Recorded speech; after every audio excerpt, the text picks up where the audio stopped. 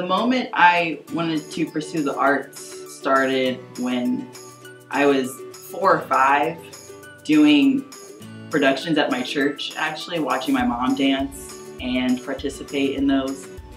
It was such a community event that it was fun to be at rehearsals and watch as, you know, a little kid, and then grow up and be able to participate. And so that's kind of a unique place to find your love for performing and being involved in the arts in a church.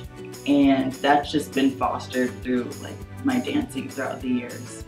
Being a theater major was just kind of an easy connection there. Especially I didn't know what I wanted to do when I came to UMW.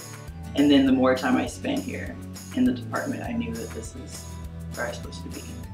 The first time I was involved in theater here as my first semester as a freshman, participated in a 24-hour play festival. As a freshman, there was a boy in my cast, and I liked him very much immediately. And he like wanted to run lines with me, specifically like asked to run lines. And I was, you know, a little freshman, and I was like, oh man, this cute boy wants to like run lines with me. I was like, you're just the sweetest guy, you know. And I was like, I have like met like my husband. It was exactly 24 hours that I liked him because I met him, and then later that night I just actually talked to him, and I was like, maybe not. It was like intense for 24 hours.